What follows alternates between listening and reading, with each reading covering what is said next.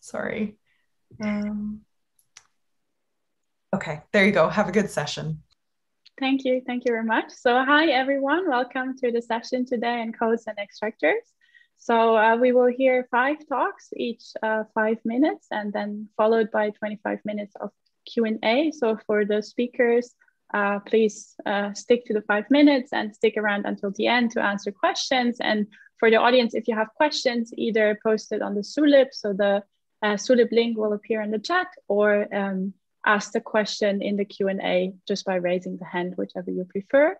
And yeah, I think then with this, we're ready to start. Do you want to share your screen? Sure. Can you see my slide? Sorry. Yes, perfect, thank you. So yeah, the first talk of the session will be on smoothing out binary linear codes and worst case sub-exponential hardness for LPN by Yu and Zhang Zhang, and you will give the talk. Stage is yours. Thank you. I'm glad to introduce our paper on how to prove a worst case sub-exponential hardness for LPN. And I will start with the introduction. So the search version of the decoding problem asks to decode out the message X given a noisy code word in presence of noise E. And the average case of this problem is called learning parity with noise, where this matrix and secret sampled uniformly from random, and the noise follows from the binary distribution. And we know that the worst case version of the problem is called the NCP, nearest code word problem. And in this case, we consider the promised version where this noise vector is guaranteed to have an exact amount of Hamming weight. At Eurocrypt 2019, Braxky et al. Gave the first worst case to average case reduction from NCP to LPN. Suppose we have an NCP instance as visualized in this slide. So then the goal is to transform the NCP instance into an LPN sample by multiplying with a sparse vector R and XOR this message S, since it has no entropy at all, with the uniform random mask Y. And we have by the smoothing lemma that the resulting sample is exactly follows that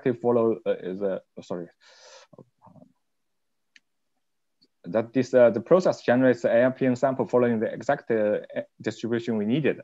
However, the result is not good enough because as we can see on the very strong assumption, we get the very conservative and actually quite a weak result, which is mostly a feasibility result. And we can see the tension between the assumption and the conclusion is reflected on the range of the lambda. Right? So typically we set lambda to be log n, and in this work we are going to generalize this lemma and to improve it. So here comes our first contribution, and we observe it's always easy to prove the unconditional case where the CI is statistically close to uniform, but proving the conditional case, the CI is close to uniform given the leakages, less efficient, because we have to make sure that this holds for all possible error X. So what we prove is the following. We show that if I is drawn from a proper distribution, then the bound in the conditional case is implied by that of the unconditional case, paying a reasonable cost. So it suffices to prove that the easy unconditional case for a specific code, such as balanced code and independent code. We omitted the details. So then we state our main theorem. First, we get similar result as BLVW. Then we show that our main result, which is not known before, if the low noise NCP problem has almost hardness, meaning that the best known attacks are almost optimal up to arbitrary polynomial speed up, then it implies the sub-exponential version, sub-exponential hardness for standard LPN where the noise is constant. Okay. So then we also have another cute result in the sense that we can reduce the LWE to larger field LPN, and when the noise is very strong.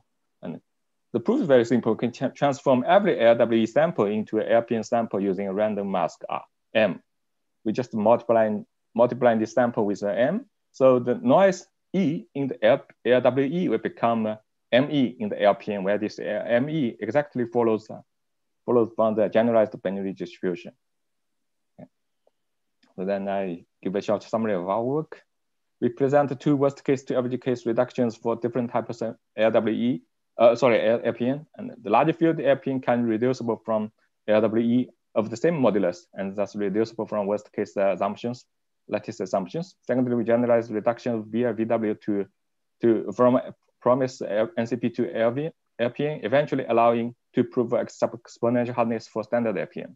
And there remain a few open questions, such as how we can, based on the hardness of LPN on promise NCP of any code with a non-trivial mean Hamming weight, and how to construct the public key encryption or collision resistance hash functions from the worst case decoding problems.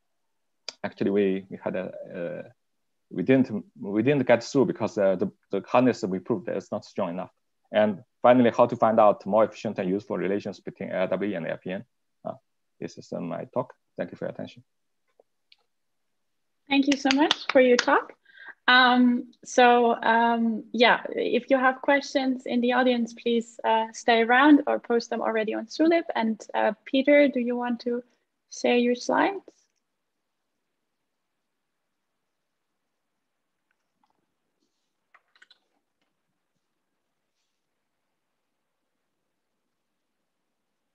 And you're still muted.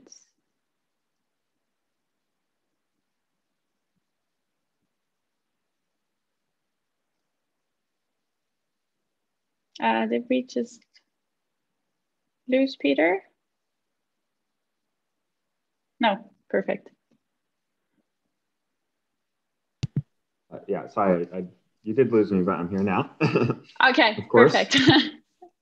Great. Yes, so, I'll be presenting. Yeah. Oh, yeah. Sorry, yeah. So the next talk will be Silver's silent volley and oblivious transfer from hardness of decoding LDBC codes. This is joint work by Peter Brindal, Srinivasan Raghuraman, and Geoffroy Couteau, and Peter will give the talk. So now, stage is yours. Right. Thank you. Yeah, in this work, we present improvements to a protocol for performing oblivious transfer in vector OLE. Here, I won't talk too much about the OT case, but it's basically identical to this VOL here. VOL is a two-party protocol with a sender and a receiver. And in our formulation of it, the sender should get a random vector B and a scalar delta over some field. And the receiver should get two random vectors A and C, which are sort of, all these are uniformly random, subject to the correlation that C minus B equals delta times A. So you can kind of think of this as a secret sharing of delta times A being output to the parties.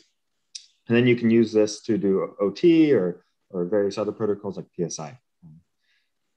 I won't get into the details, but the way the protocol that we use works, it starts with this thing called a puncture PRF, which outputs some keys to two parties. It's sort of not very interactive. And these keys can be locally expanded into almost the correlation we want, except for the issue that A is actually sparse. So in the protocol, these vectors might be a length like 1,000,000, but A is a sparse vector, say a length, say with weight like 20, or I mean, say like 200 or so. And so what we want to do is bootstrap this correlation to get our desired correlation. And to do this, we can apply the LPN assumption. Here, what we'll do is multiply these vectors from the left with a sort of more or less uniformly random matrix G. And this compresses these vectors. And in particular, it makes this sparse A prime vector into a uniformly random shorter vector A. And since G is linear, we maintain our linear correlation and we get our final output. So in our case, we're doing, we want to generate, like say 1,000,000 OTs or vols. And in this case, this matrix G will be very large, say order 1 trillion. And that makes multiplication extremely slow in the classic LPN setting where this matrix G needs to be uniformly random. In order to get around this issue and get good performance, a lot of works have been looking at how to perform do structured LPN. Here we allow G to have some extra structure, which improves the running time of this multiplication. And sort of prior works had considered like G with like n log n overhead. And in this work, we designed a new matrix which gets linear time multiplication while still maintaining the LPN hardness. So we work over the dual version of LPN. Here, as I sort of said, is you multiply this, you do G times this sparse vector E, and you should get a random output R. There's been numerous attacks over the years to try to break LPN, and it'd sort of be tedious to go through all of them. But fortunately, we make this sort of, and others have made this observation that you can sort of reduce this setting to where the adversary is allowed to pre-process the matrix and output this sort of S vector V, and then their distinguishing power is basically just interproducting R with V. And this leads us to the sort of conclusion that really what we need to do is find an error correcting code, G and H, which has high minimum distance. And then for efficiency, we want good encoding time for the error correcting code. And we search for various codes and we end up landing on low density parity check codes. These codes are sort of characterized by having a parity check matrix H, which is sparse. And this, leveraging the sparsity, you can sort of solve the system of equations instead of doing the multiplication, this sort of intuition at least. And our actual final parity check matrix is sort of depicted here. It's highly structured, and we, through extensive experimental evaluation, we can sort of conjecture it to have linear minimum distance along with some analytical results. But on the performance side, this code is extremely fast, maybe 20 to 40 times faster than prior approaches, while still achieving the desired minimum distance. And this translates to extremely fast performance for our OT. Previous work of Boyle et al. For doing sort of the same type of OT protocol, just with a different matrix, had a running time of like 10 seconds for 16 million OTs, while we get half a second. And we also beat sort of the classic IKMP OT extension approach in running time and significantly in communication. We get a similar result for vector OLE, roughly like 5 times faster than the work from last year. And yeah, for details, see the paper or the full talk. Thanks. Thank you so much for your talk. Yeah, again, any questions, please post. And Ilan will be the next speaker. Do you want to share your screen? So the next talk will be on non-malleable codes for bounded polynomial depth tempering. This is joint work by Dana Dachman-Solet, Ilan Komagotsky, and Rafael Paz, and Ilan will give the talk. Hi, everyone. Can you hear me? Yes, okay. Perfect. Thanks. So I'll talk about the problem of constructing non-malleable codes. So non-malleable code is this primitive that allows you to work in the following setting. There is a sender that has a message and it wants to transmit it to a receiver. So it sends it over a digital channel, but there is a man-in-the-middle attacker that intercepts the message, changes it in an arbitrary way, and then forwards it to the receiver. So that's the setting that we want to handle. And the non-malleable code allows you to do exactly that. Informally, what we want is to make sure that the adversary that sits on the channel and modifies the message arbitrarily will not be able to modify the underlying message inside the encoding in a meaningful way. What do we mean by a meaningful modification? It's that we want to make sure that the coded message is either the original message, which is great, the adversary didn't change anything, or it's something completely unrelated. And it's necessary to allow this unrelated decoding because the adversary could just intercept the message and send something completely independent or a random sequence of bits. So we want an encoding scheme that guarantees that this is the only possible attack. And notice that we want efficient decoding. Okay, so this is a non-malleable code. It was introduced about 10 years ago, a little bit more. And it had tons of applications throughout complexity theory, coding theory, cryptography, of course, and more. See the paper or the full-length talk for details. But I'll just tell you a couple of very basic facts. The first one is that if you want to be able to do efficient decoding, there is no way to construct a non-malleable code that is secure for an arbitrary polynomial time attacker. Why? The attacker could just perform decoding, and if the decoding is, let's say, if the underlying message is say 0, it can just send a bunch of zeros. That's clearly a tampering attack, a valid tampering attack, and therefore we cannot hope for a primitive that is both efficiently decodable and secure for any polynomial time attacker. So we must restrict the adversary in some way. So either it's by its running time, or by the space complexity of the adversary, or by the exact way it accesses the code word. And this is where this notion of split state adversaries comes up. So there's a bunch of ways to restrict the adversary. And probably the holy grail of this line of work is to say, okay, let's just imagine the strongest attacker we can. It's probably an attacker that runs in some, let's say, fixed polynomial time, let's say n to the 100. And we want to construct an encoding scheme which is non-malleable which is non-malleable for this class of attackers. So we first know the bound on the running time of the attacker, and then we construct our code. So this is probably the best we can do. And ideally, we want the encoding to run in fixed polynomial time and only the decoding to take longer than the adversary. And this is necessary because of what I said in the previous slide. So this is the holy grail. There has been really tons of work towards this holy grail, and it seems to be a really difficult problem, at least in some regimes of parameters. And I'll mention just the most relevant work. It's a work from 2 years ago by Bol et al. From Eurocrypt. They had a construction that essentially almost achieves the holy grail. They had the construction in the plane model, so there's no setup assumptions, no random Merkle, no CRS, no nothing. But it relied on a somewhat strong assumption called P certificate. It's essentially a one message argument system for P, which is succinct in the strongest sense you can imagine. In the size of the proof is independent of the statement, of the witness, of the computation time. It's just the shortest you can imagine. It's essentially instantiatable by Micali's CS proof system in the random oracle model, but it's an assumption that is stated without the random oracle. So it's a rather strong assumption. They obtained non-malleability only for uniform adversaries. So the attacker that sits on the channel had to be a uniform machine, which is not what we typically want to guarantee in cryptographic constructions. They also only achieved non-malleability for inverse polynomial distinguishing advantage. So they didn't get negligible security, but only inverse polynomial. And both of their encoding and the decoding run longer than the attacker. This is the most relevant previous work. And what we achieve is a construction that essentially relies on 3 assumptions: a time lock puzzle, a one message non-malleable commitment scheme, and the one message super polynomial simulation zero knowledge proof. This is the definition of time lock puzzle for whoever doesn't know it. It's a way to generate puzzles, quickly generate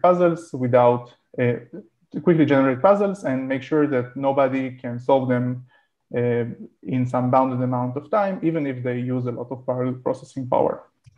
And we use these assumptions to construct a code, a non-malleable code, where the encoding is really fast. It's independent of the time bound of the attacker. Decoding is depending on the time, which is necessary, and it's non-malleable for all attackers of some predefined size. And we solve all of the, I guess, disadvantage of the previous work.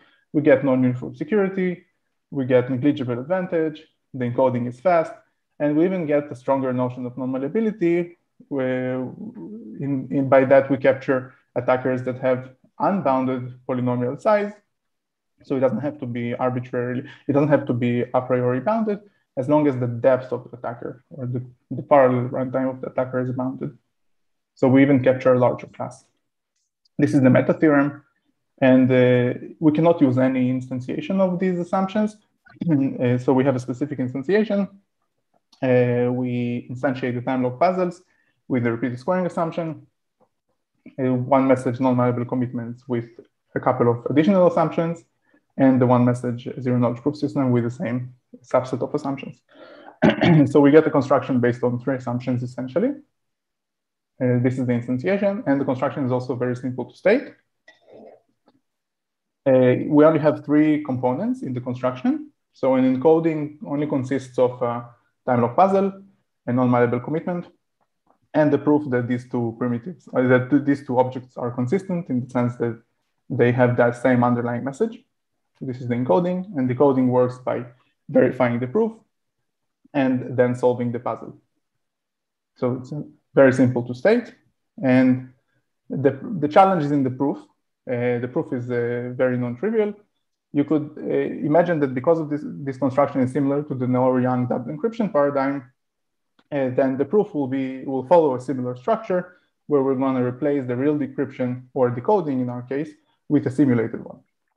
But it doesn't really work in a straightforward way here because we have two primitives, one which is a super polynomial primitive, the non-malleable commitment, and one is a time lock puzzle, which is a polynomial time primitive. So the construction is— Sorry, can you wrap up? Yeah. Sorry. So the idea is to use multiple axes of hardness, size, and non-uniformity, and to set up the primitives, the hybrids in a careful way. So this is the conclusion. I'm wrapping up. We can construct non-malleable code for bounded polynomial depth attackers. The construction can be viewed as a non-malleable time lock puzzle. And we have a follow-up work where we perform a thorough study of this primitive. And there's a couple of interesting open problems to improve assumptions and the concrete efficiency. Thank you. Thank you so much for your talk. Sorry for interrupting. And again, please wait around for the questions. And the next talk will be by Dakshita. Can you share your screen? Yes.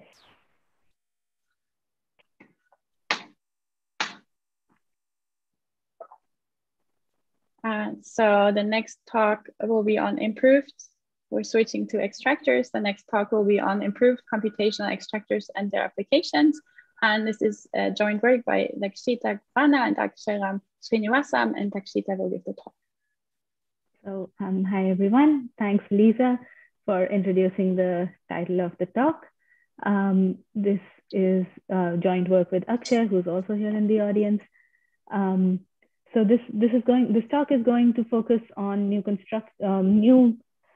types of extractors. The first primitive that we look at is a two-source extractor, which converts two independent weak sources to a fairly uniform source of randomness.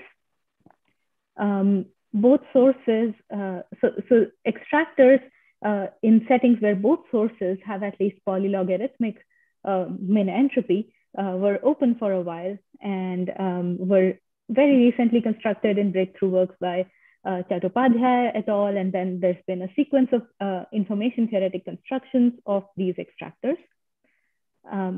However, in all of these information theoretic constructions, the error has not been negligible in n, which is the length of the source. And in particular, this is because the running time of the extractor grows inverse polynomially with the error. And this in general appears to be hard to remove in the information theoretic setting. And so one question that has been looked at in a few recent works is, can we rely on cryptographic hardness assumptions so as to achieve two-source extractors with better parameters, lower error than are known information theoretically?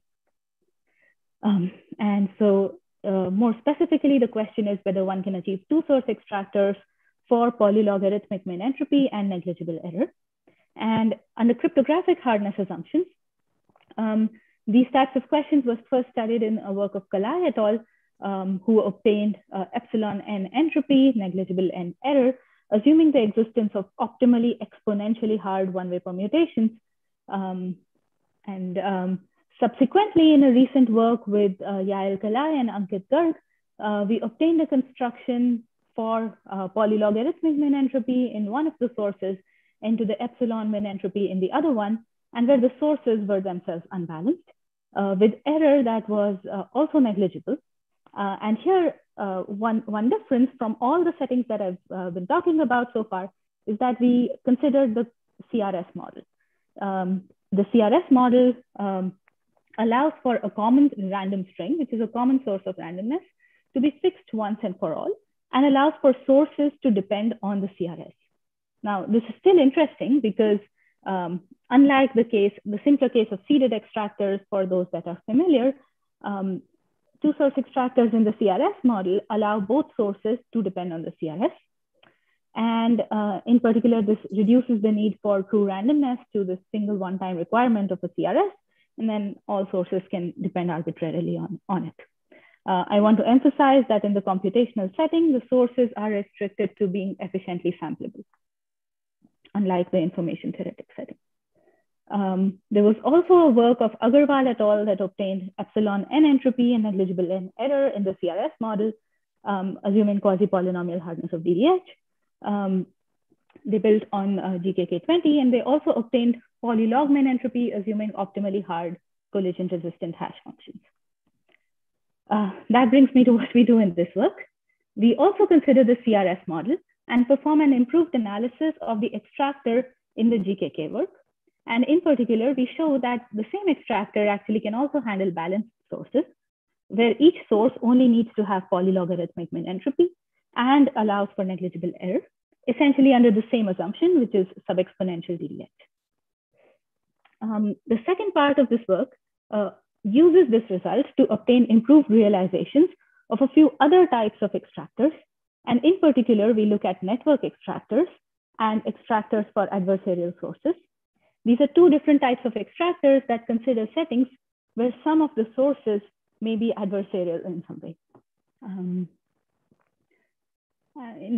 Let me say a few words about the template for constructing two-source extractors. The first step follows a template of BHK11 to obtain computational non-malleable extractors. And then the second step compiles any such extractor to a two-source extractor. This is following a different information theoretic template of Benaroya et al. And combining these two steps together gives a two-source extractor with negligible error.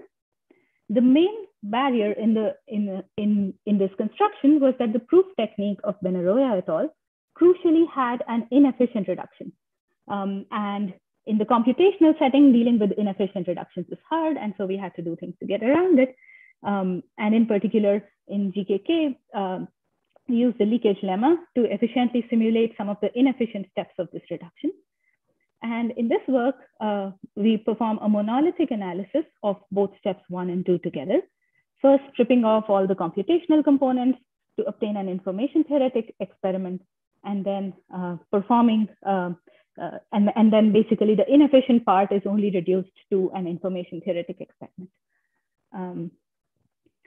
Now, let me say just a little bit about our applications. The first one is to a network extractor protocol. Here there's a bunch of sources that want to communicate over a public channel to end up with uniform randomness. And the challenge is that some of these sources may be adversarial and may send messages that depend on the messages sent by honest sources. So a lot like the settings of MPC, where the adversary may be rushing. And we want to guarantee that even given the transcript, the honest sources end up with computationally uniform randomness. And in general, network extractors were first defined and considered implicitly in this work of Dodis and Oliveira, and were made explicit in a bunch of other works. And so far, all these constructions have been information theoretic. We study this question in the computational setting. Just for your reference, a bunch of prior work that I'm not going to spend too much time on. So in our work, we obtain a one-round network extractor with negligible error for up to polynomially many participants, tolerating up to all but 2 corruptions, where each source has polylogarithmic min entropy and based on sub-exponential DDH. And I would say the first 4 bullets are somewhat optimal. The last one, the need for sub-exponential assumptions is not, so there may be some scope for improvement there. The second application that we look at is the setting of extractors for adversarial sources. So there's again a bunch of sources, some of which may be honest, the others may be adversarial, and are allowed to depend on few of the honest sources.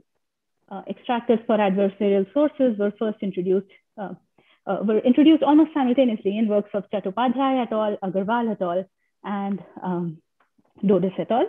And sorry, can you also wrap up soon? I'm really sorry to interrupt. Last slide, last slide, I promise. And so they were introduced in these 3 different works that considered different flavors of this definition. We work with the flavor that was introduced in Chattopadhyay et al., and we obtain extractors for adversarial sources, handling 2 out of a total of polynomially many, 2 honest sources out of a total of polynomially many sources with polylog min entropy and negligible error. and where each adversarial source is allowed to depend on at most one of the two honest sources. With that, I want to wrap up. I'll just display these open problems here in case anyone wants to take a look. Thank you. Thank you so much. Thank you so much for your talk. And yeah, please stay around for questions. And we're going to move on to the next talk. Sai, can you please share your screen? So the last talk of the session is on adaptive extractors and their application to leakage resilient secret sharing. This is joint work by Nishan Chandran, Vana Kanukoti, Sai Lakshmi Vana Ubatu, and Shruti Sekar, and Sai will give the talk. Stage is yours. Yeah. Thanks, Lisa, for the introduction. Yeah, so in this talk, we'll first begin with talking about adaptive extractors, and then we'll move on to leakage resilient secret sharing. So to begin with, randomness extractors take in an entropic source and a uniform seed and ensure that the extractor output is indistinguishable from uniform even given the seed and any arbitrary short leakage that's purely dependent on the source. The question that we consider is that whether the leakage can depend on the seed and the challenge as well, where by challenge we mean the sample that needs to be distinguished. A general answer to this question would be no, because there could be leakage functions that check whether the challenge equals the extractor output or not. So is this the end of the story? Well, through this work, we actually show that this is really not the end of the story by introducing adaptive extractors. We say an extractor is adaptive with respect to a leakage function family if for every function in the family, the extractor output looks indistinguishable from uniform, even given the seed and the adaptive leakage dependent on the source seed and the challenge. So here we would like to just note that we consider the notion of adaptive extractors in its full generality in this paper, while some specialized variants were also implicitly studied in the works of Zimmerman and Agrawal et al. As well. So moving on. In our paper, we specifically consider the following leakage family where we allow the leakage to arbitrarily depend on the challenge, and we refer to this family as the output adaptive family. We show that every extractor is indeed an output adaptive extractor with slight loss in parameters, and show a non-trivial application of these output adaptive extractors in building leakage resilient secret sharing schemes. Finally, concluding on adaptive extractors, yeah, the area is wide open and it will be really interesting to study other leakage families. Moving on to secret sharing schemes, an n-party T-threshold secret sharing scheme lets to share a message M into n shares such that any T plus one of the shares can are useful in reconstructing the message, and any T of them have no information about the secret. Further, a secret sharing scheme is set to satisfy leakage resilience against a leakage family if for every leakage function in the family and any two secrets M and M prime, the leakage on shares of message M is indistinguishable from leakage on shares of message M prime. Now, moving ahead, some parameters of interest for leakage LRSS are its rate, which is the ratio of secret size to the share size. And the most important thing is the leakage model.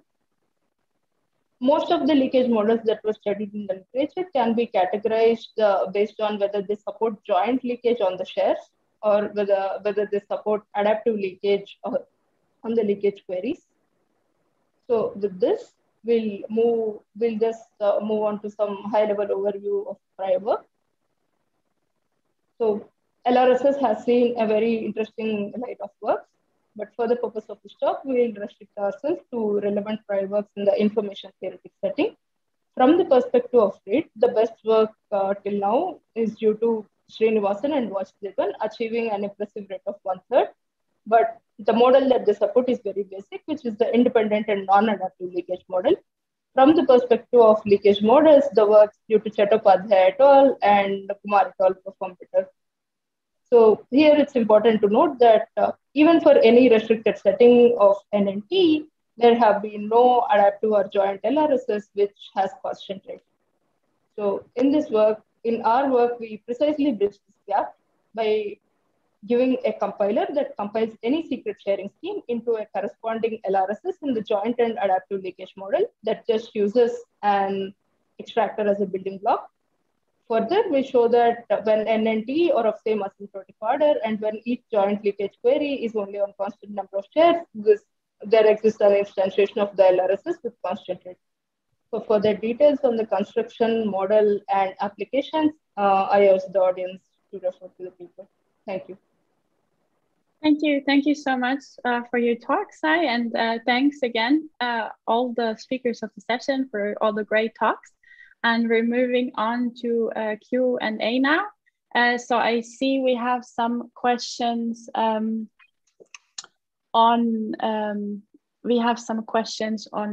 Sulip.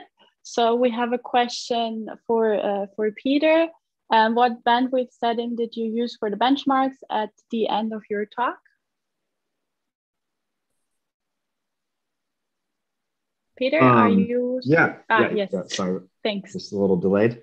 I think we were in the LAN setting, but it communicates so little. It's like megabytes for millions of OTs. So it's like, it's already the least communication heavy protocol. And so we didn't bother with doing latency and stuff.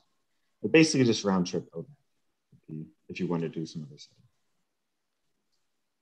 Okay, thanks, Peter. So next question is for Ilan. I'm not sure if I missed this, but what is the security property that you need from a non-malleable commitment, like non-malleable with respect to commitment or opening?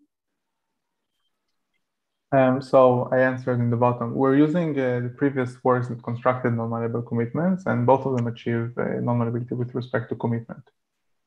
That's what we use. Okay, thank you. Yeah, now I see it. Thanks. Okay, so we have a second question for Peter. What can you say about the security of silver against attacks that don't fit into the linear model? Am I correct in thinking that Rich-Solomon is insecure for LPN because you can use an efficient syndrome decoder to find the noise? RS has a parity check with a high minimum distance, so the attack doesn't fit the linear model, which makes me think that codes with too much structure may have attacks that don't fit in the linear model. Yeah, I mean, we did our best we could to try to address such things, but it is an open question. In the paper itself, we try to frame it as an open question. We invite people to come look at the code and try to do it. I guess the idea is like, if you can break it, you're gonna have to somehow definitely use the structure of the code and in like a novel way. And yeah, we weren't able to break it, but doesn't mean no one could. So it's open question, and I invite you to try. Thanks, Peter. Do we have any more? I don't see any more questions on Sulip. Do we have any more questions in the audience here? Anyone want to go ahead and ask a question? Yes, Patrick, please go. Thank you very much. So I think this question is for the before last talk. I'm not entirely sure, sorry, how to pronounce your name. It's on the extractors, the two extractors. So my question will be like, how realistic is this model in the CRS? Because essentially when you have extractors, you assume that you have a very small seed, and then you have some public value, then you have some randomness, and then eventually you want to have something close to uniform. But in the CRS model, so while you need an extremely long string, I understand that you would need it only once, but somehow how realistic would that be? And my second question was, are you aware of the work by Evgeny Dodis in 2019 at Europe, I think, where he was basically investigating pseudo-random number generators without seeds? So I was wondering if you thought about something in that direction. So let me answer your first question first. How realistic is this setting? I think it's an interesting setting because like I was saying in the talk, you can generate this CRS once and for all. So you need this one-time good randomness. And then you can have sources that are allowed to depend on the CRS. So in that sense, it's different from the seeded extractor setting. And there could be situations where it is hard to get a seed that is completely independent of your sources, but you can have a CRS and where the sources actually do depend on it. So these are different settings. I realisticness, I don't know. I hesitate to say that any of these are very realistic. So, and to your second question, yes, I'm aware of Yevgeny's work, but I am not. I'll have to look at it in more detail to actually draw some sort of comparison with this. I'm happy to look at it and get back to you offline. Okay, thank you very much. Okay, so any more questions from the audience? So we have another question in the chat to Peter. I suppose the computational cost is also lesser than prior work. Can you say something more on how much less is the computational cost compared with prior works? Thanks. Yeah, basically in the prior works that follow this dual LPN structure, almost all the overhead was just evaluating the code. And so we sort of reduced that by a large margin. And now it's more balanced between this like punctured PRF setup phase and the code. Actually, I think the code is even faster than punctured PRF. So now we sort of shifted the main overhead to like the other parts of the protocol. And so that's comparing to the prior work based on dual LPN. The other main point of comparison is IKMP, which is sort of traditional OT extension approach. And here we get basically better efficiency, not needing to do this like matrix transpose operation, and obviously not sending the data, which is maybe the main benefit. So those are the 2 points, two primary points. There's also this primal LPN OT protocols out there, and there we get better computational efficiency just because theirs is quite heavily involved and have to do this iterative step, which adds overhead versus we sort of directly go. Overall, it's asymptotically linear. We generate it's like 2n AES calls for n OTs, something like that. So it's quite efficient. Thanks, Peter. So unless there's any more questions in the audience now, then I will ask a question. So I have a question for you. On the last slide, you mentioned the gap, so that you can't that we don't know how to base collision-resistant hashing or public key encryption on the hardness of NCP. So what would be your guess or your feeling? Are you optimistic that this is just like something small missing and it's possible to get there, or do you see any concrete point in the analysis that could be improved to get there, or like you think this is maybe far too? I don't know. I'm not very optimistic about that because I also call the work that they can construct PKE and collision CIH from sub-exponential hard LPN. In that case, we push all the possibilities. And in this work, we do also try to like optimize everything. And finally, it's very close, but we didn't make it. I think this maybe some kind of a separation. I don't know, but it was a little open question. But my guess is it's not. Maybe it's not so easy. Okay, very interesting. Thanks. Lisa, if there is time, I can answer Dakshita's question. This is Evgeny. I can answer Dakshita's question about seedless extractors, but I think it's a different setting. So in our Euroclip paper, it was a seedless extractor, but it was inherently in some kind of idealized model. So essentially, we formalized a heuristic how to extract deterministically randomness from officially samplable sources using cryptographic hash functions. So it was kind of incomparable. Last Euroclip, we did have a standard model extension of this work, but those extractors were not seedless, but they were seeded. But in some sense, the sampler who samples the distribution only has oracle access to the extractor when he samples.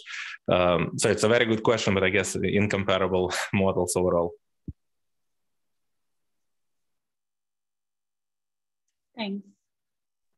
Thanks. So I have a question if we still have time for. Yes, we have time. Okay. Hi, Yevgeny. Thanks for answering that question. So, Ilan, I wanted to ask, you use a time lock puzzle as some sort of object that's hard along some axis of hardness from the non-malleable commitment, but also efficiently decodable. And so can this be generalized? Can this be I see that time lock puzzles are really useful in your setting, but could this be generalized? Yeah, I think there's nothing really inherent about time lock puzzles. They just fit really well with the other primitives, right? We know how to construct non-malleable commitments, basically from only one assumption, which is non-malleable, which is time lock puzzles. I guess. Oh no, we're right. We also have from LWE, from quantum LWE. So probably there's nothing super inherent about it. We just need to fit all the pieces together.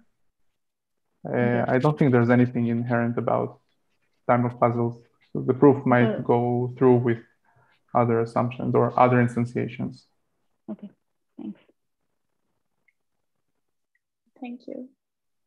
So I have one more question for Sai. So in the long talk, the scheme you present, the rate degrades. So you have this parameter h, and the rate degrades with 1/h to support larger leakage h times t. So you have like kind of a linear trade-off between the rate and the amount of leakage you can support.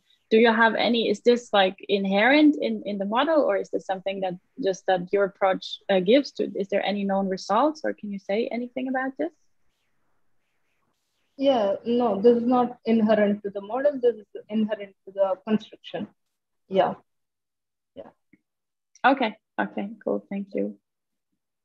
So do you think like this can be improved upon, or I guess that would require maybe very different techniques, or? Yeah, might be possible. Yeah, there is still some hope. Yeah. Okay. Yeah, with better analysis. I mean, so currently this is the best that we have. Yeah, but yeah, we still have some hope. Okay, thank you. Do we have any more questions from the audience?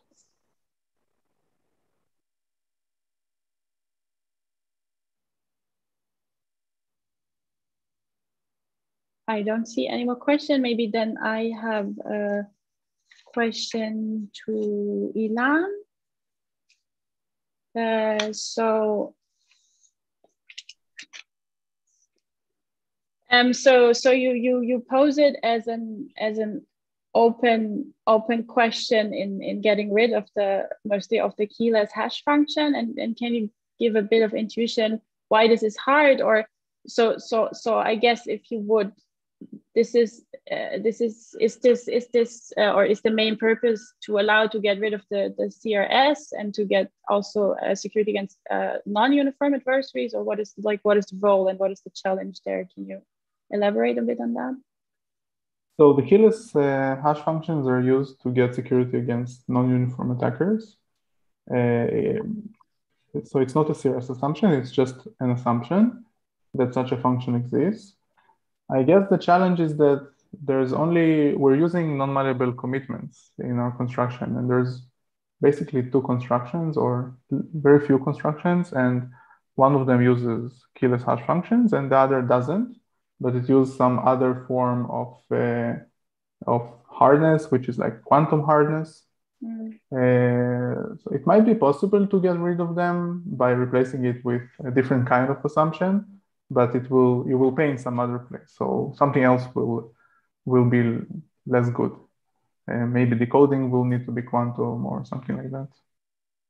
Okay. It's possible. It's possible. With the CRS I just meant, like, would it get much easier, like your construction, if you would allow it? CRS, yeah. Okay, if there's a CRS, the whole problem becomes essentially trivial. Okay. Thanks. Very interesting. Maybe not trivial, but known. Okay. Okay. What's the time? I guess we're out of time. So if there's no more question from the audience, and yeah, I don't see any new questions on Zulip right now. So yeah, thank